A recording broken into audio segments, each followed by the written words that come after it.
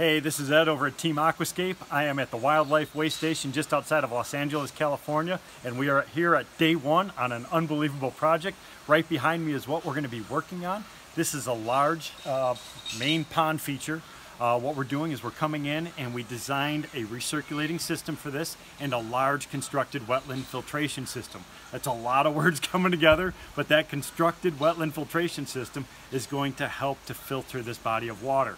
So traditionally, this happens all over the world. When you have a dirty pond, if you don't have the right filtration or right circulation, you basically fill the pond up with fresh water, use it for a specific amount of time, then you drain it away. This is done at zoological parks and aquariums around the world.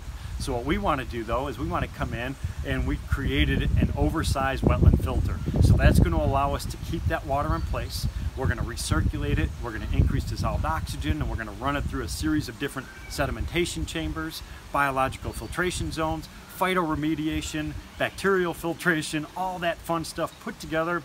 One nice package that's going to extend the amount of time between maintenance. Now at a facility like this, and we're going to show you some more of this stuff over the next couple days, they have a ton of work here. They have tons of beautiful animals, and all of those different animals require a specific amount of work, but they only have so much time in the day. So what we want to do is come up with a strategy to limit some of their maintenance here so they can focus on some of those bigger items that need to be dealt with on this particular property.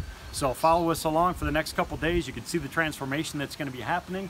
This pond has been drained down a little bit. What we're going to do is we're going to fill the pond up, put in our pumping system, put in a new piping system, and then we have that massive excavation on top, which is going to turn into that constructed wetland filter, which is basically the heart of the entire system.